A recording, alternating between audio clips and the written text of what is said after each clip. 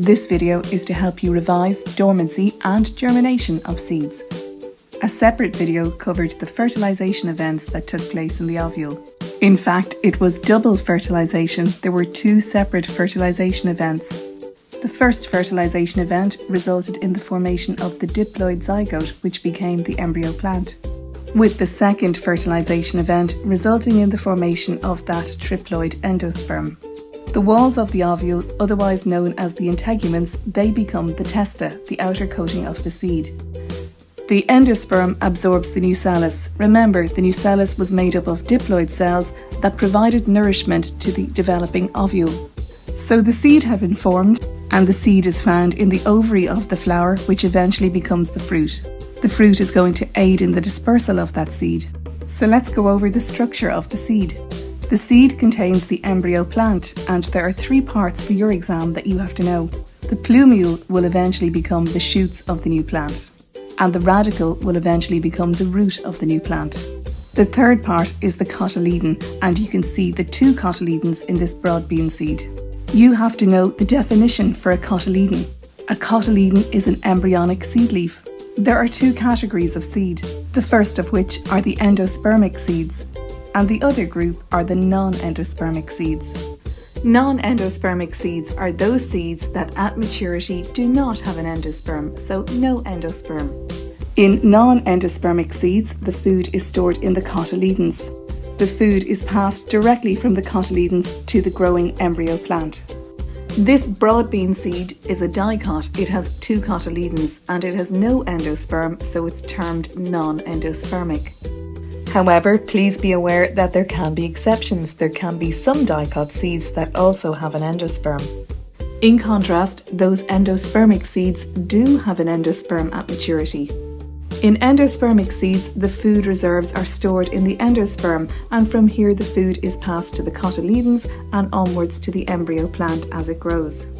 Maize is an example of an endospermic seed, and endospermic seeds tend to be monocots. They have one cotyledon. However, please note there can be exceptions. Please make sure that you can label a non-endospermic seed, such as the broad bean seed in yellow, and the maize seed, which is endospermic, seen here on the bottom. Mature seeds enter a period known as dormancy. This is a period of reduced metabolic activity, where the plant undergoes no growth. Dormancy generally commences with the dehydration of the seed, so the seed losing most of its water content. A seed remains dormant for many reasons, some of which include the presence of growth inhibitors and mostly down to having a very tough testa which is impenetrable to oxygen and water. Why is dormancy beneficial? Dormancy allows time for the dispersal of the seed. It also gives the embryo plant time to mature. It ensures that seedlings do not germinate during harsh weather, and this increases their chance of survival.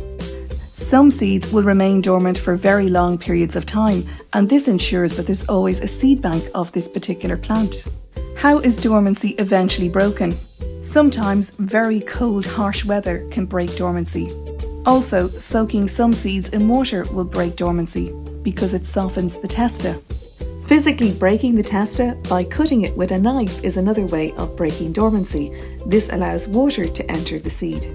Some seeds require exposure to light to break dormancy, and other seeds require extremely high temperatures, for example in some countries that are prone to bushfires like Australia.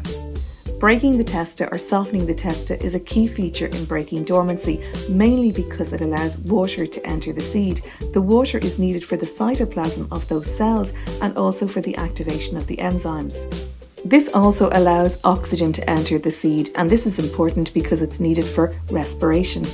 Once that tough impenetrable testa has been softened and water and oxygen enter the seed, germination can then take place. You need to know a very precise definition for germination. It is the regrowth of the embryo plant following a period of dormancy, and regrowth is essential. Germination requires three factors, the first of which is water, oxygen, and a suitable temperature. The water is essential because it's needed to activate enzymes within the seed, and these enzymes are going to help in the breakdown of the food reserves. Seeds contain mostly starch.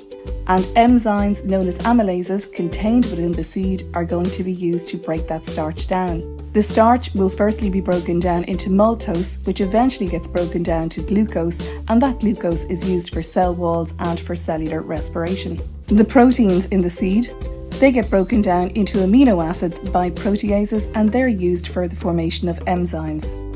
Plants also contain lipids. The lipids will be broken down by those enzymes known as lipases into the triglycerides, and these will be used for the provision of energy. The oxygen is required for cellular respiration. Food is needed to provide energy, and this energy is released by means of aerobic respiration. A suitable temperature is required because all of the activities of germination are enzyme controlled, and these have an optimal range in which they work best, generally between 20 and 30 degrees Celsius. When water enters a seed, it has many roles, one of which is the activation of those enzymes. Those enzymes are going to be used in digestion. Those proteins, starches and lipids found in the seed will be broken down into their subunits of amino acids, glucose and triglycerides, which will be used by that growing plant. Digestive activity in a germinating seed has a particular practical on your course, and I've covered this in a separate video, so check that out.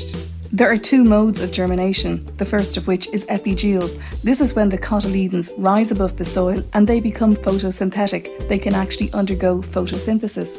The second mode of germination is hypogeal, so the cotyledons stay below the ground, they shrivel, and it's the plumule that sprouts the first leaves. That was seeds and germination for the Irish Leaving Cert. Please use your book, please do past papers, and please watch the video on the practical looking at digestive activity in a germinating seed.